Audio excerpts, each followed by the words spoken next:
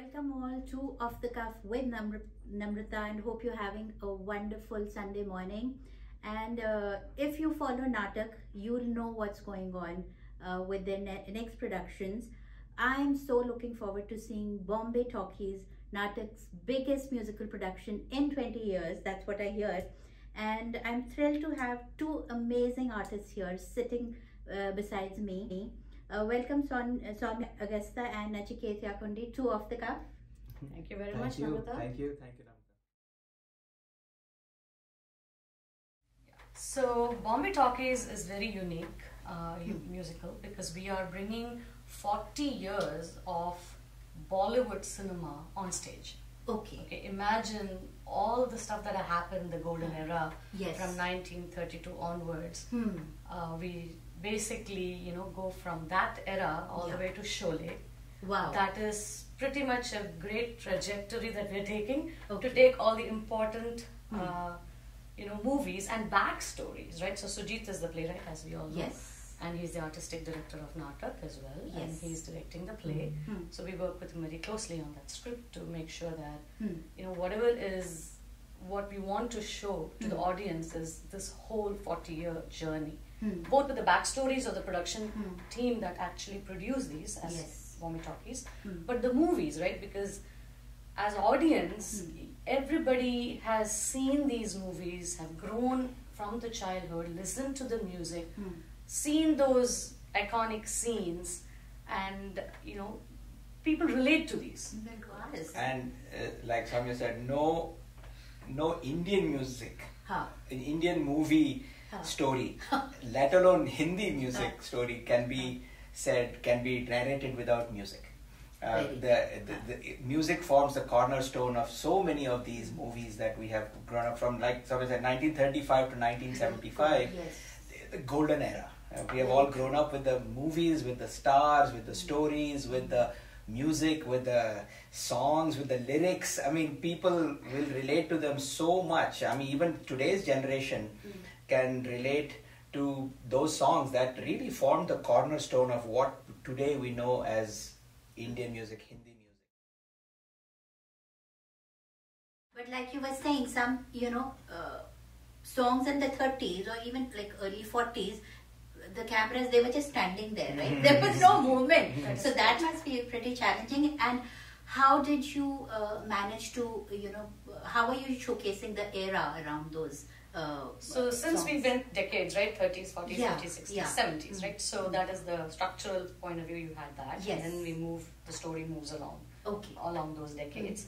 And with backstories, because this is Bombay Talkies production, not just the film, right? So there's the film aspect which audience know. But there's also the backstory of the Bombay Talkies as a production company. What are the stories that happen behind? Okay. Right? How did Himanshu and others who basically founded Himanshu Roy and Devika Rani. How did they choose these people? How some of these actors who are very famous today became famous, right? Yes. Like Ashok Kumar literally was thrown into becoming an actor, right? And what's the backstory? Backstory of Bombay Talkies will be there, but obviously you are going till 1975. Bombay Talkies was closed in 1954, if I'm not wrong. And then obviously the other studios took over. Studios and stuff, Raj Kapoor from there and moved on, right? Absolutely. So to answer your question, in the slow dances or the dances where people or the cast was static, right? Yes. And there were songs, people they were just standing. The actor and actress will just be standing and then looking out in the sky or looking at each other,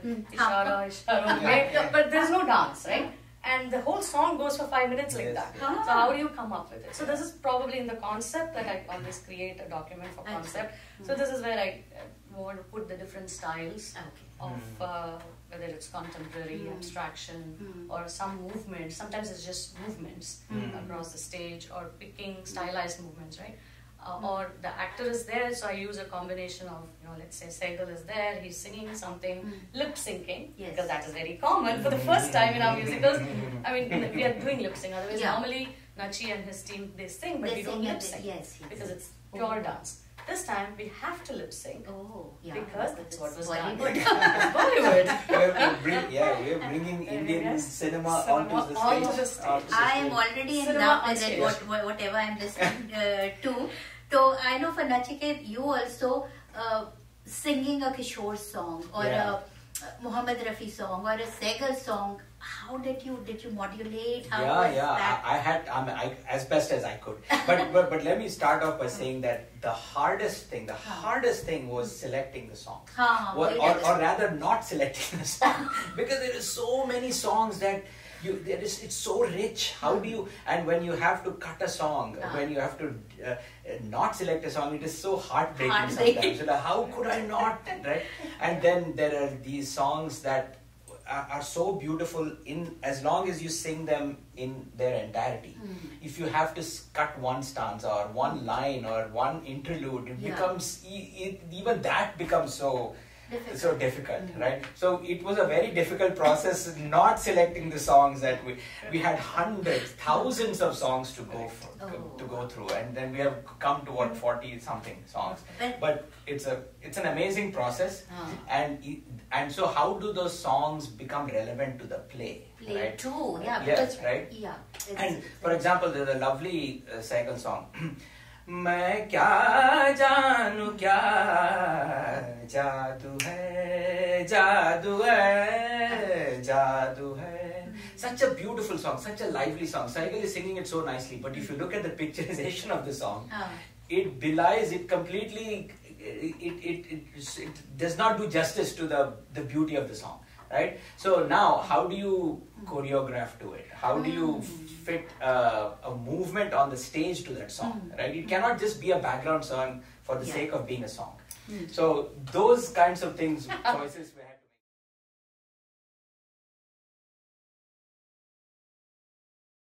make. Shosha is a creative Indian restaurant located in the heart of Silicon Valley. Shosha is a woman-owned business that serves traditional Indian flavors assimilated with molecular gastronomy techniques. The best Indian bar with happy hours in the Bay Area serves handcrafted drinks inspired by flavors from India with modern craft cocktails that are presented in unique ways. Shosha is a modern take on traditional Indian cuisine. We specialize in corporate luncheon, anniversary celebrations, birthday parties, and catering. Do check us out for a memorable modern Indian dining experience. Shosha is located at 141 South Murphy Avenue in Sunnyvale, California.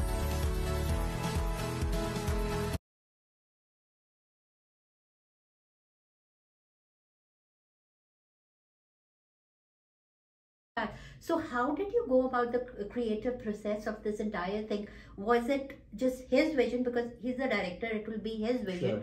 How did you collaborate? How did you choose just those 40 songs out of so many? Yeah, so there is a collaboration for sure on that front, because this one gave us the flexibility of working early on, because this particular team, I should say, Sujit, Nachi, myself, we've been literally working together for 10 years, right? So now we are very, comfortable with each other. So this time when he was writing the script, obviously, because I'm the dance director for this play as well as the producer, right? So from a dance point of view, obviously there are certain songs, when you span 40 years, you're going to have songs which are going to be not dance friendly. Let me just put it that way. I'll talk about it later. But there's also a lot of dances which are very, very dance oriented, right? And you can have a lot of fun in terms of the creativity and the choreography. So obviously I did want to bring out some of those dances to the script so that we're able to dance to those. So there's a lot of recommendations that went from my side as well, and I'm sure Nachi had more. But from my side, I wanted to have a blend of music which was dance friendly, which was like peppy numbers, fast music, group like Ramayan, things like Ina Menadika, which is again orthogonal. And then there are classical music like Piato Se and Rena, Meet Jai, and things like that. But also some of the slow songs which are very beautiful, or even like Leke Pehla Pehla Pyar. There are a lot of which is a folk dance. So we tried to play with a lot of the choreography from the aspect of taking it from different eras. but different genre as well. From the dance perspective also, like you're saying. Even sad songs, like Kishore's sad songs, for example. Koi humdam na raha, koi sahara na raha, hum kisi ke na rahe, koi hamara na raha. Right? So you see, it's such a lovely song, but how do you fill? I mean, if you look at the picturization of the song, Kishore is just wandering through the woods, right? And it becomes. Usko kaise karenge theatre? Exactly. That I am so looking for. Yes. And especially, you as a dancer, it is a musical, so you both play such a. The responsibility is so much on you guys also, as much as on Sujit. And like Soumya was saying, the dancer has to, as much as possible, be close to the original. But it is impossible to do that. It is impossible. And the thing is, in that sense, right, it has to look, certain steps are iconic, we have to bring it, but certain things are not, because they cover certain grounds in the song which we cannot. And we have to come up with certain things. We have a nice, beautiful, grand staircase, so we are trying to make use of that. So obviously the choreography will be different from what you see in the play, or in the movies rather. When we bring it to on stage, but we're trying to do as much justice as possible to have the iconic, iconic expressions and the costumes team has done a wonderful job in bringing some of the costumes, the iconic costumes, to this, because that helps with the dancers, right? And that is because when you see Madhubala, you're expecting you're expecting a costume. You can't come with some general costume and dance the dance, right? So obviously, and same thing for the voices. I mean, how can you possibly imitate Saigal or Kishore or Rafi, right? No, there is no. You don't try to sing like them. You try to be as respectful and as reverent to their legacy as much as possible. And that's what this is. It's a labor of love, and everybody is such a film buff in the play that our love, our admiration for the whole Hindi film industry is, it just comes shining through. So I guess it's a tribute from Naatak to all the Bollywood lovers. That's what I'll say. And something this grand and this iconic is only made by teamwork and a lot of collaboration and creativity, like Soumya and Nachiketa just told. But briefly now, I guess people can go to naatak.org to buy their tickets. But अगर आप बता दें ये कब हो रहा है, कहाँ हो रहा है, और I know there are 15 shows that's going to started this weekend, September 2nd. So at least catch one of them with your friends and family. But कहाँ हो रहा है और कैसे? So this is happening in Kabarli Theatre in Palo Alto, California. Okay. And basically we're running from September 2nd through October 1st. We have 15 shows. Yes. We're really selling out. Yes. So please catch your tickets early and come and enjoy whatever the labor of love that the whole team is putting together. Absolutely. And we've all had a lot of fun in this production. Yes. So even though we put a lot of effort and a lot of hard work, but you will see that it was a lot of fun as well. Yes. And you will see that on stage. Yeah. So we all have our favorites from that era, and who does not like a Kishore Kumar song, or a Mohammed Rafi, or a Lata, or a Asha, Mukesh, so many, Hemant Kumar. Yes. Any memories for you two, quick answer will do, attached to a certain song when you were, from that era? Nachiketa, you can start. Or अगर गुनगुना दे तो बहुत अच्छा है. So for me, my all-time favorite song is a Kishore song. Which from मेरे जीवन साथी. Oh. चला जाता हूँ किसी की. Okay. Right? चला जाता हूँ किसी की धुन में, धड़कते दिल के तराने लिए, मिलन की मस्ती भरी आंखों में, हजारों सपने सुहाने लिए, हो चला जाता हूँ किसी की धुन में, धड़कते दिल के तराने लिए. I grew up in Jamshedpur, in what was then Bihar.